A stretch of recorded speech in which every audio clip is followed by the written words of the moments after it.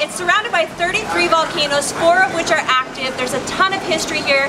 The city's on a grid system, and we're exploring this historic town, and it's gorgeous. I definitely think you should come and visit. Antigua was once the capital of the country of Guatemala. In 1524, it was originally founded as Santo de Guatemala. This area is prone to natural disasters including floods, earthquakes, volcanic eruptions, and avalanches.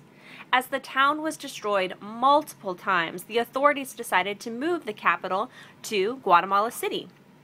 At this time, the city adapted the name it now holds, La Antigua Guatemala.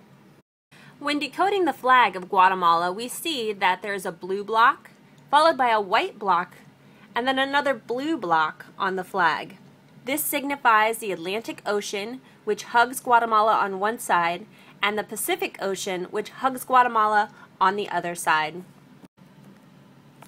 The city of Antigua is one of the best examples of Latin American town planning. Straight lines established by the grid of north and south and east and west streets make it easy to navigate this city.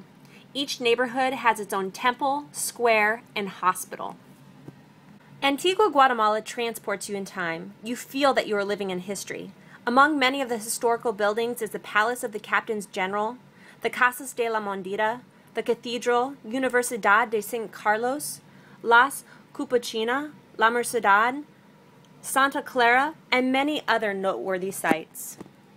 The uneven cobblestone streets are endearing, though you should beware that while watching your step, bay windows are jetting out into the street, and you do not want to walk into one of these steel exterior ornamentations that add character to this beautiful place.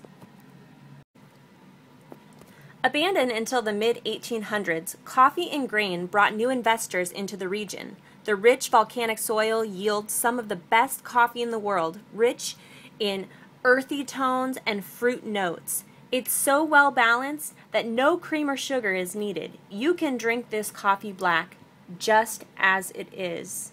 Perfection.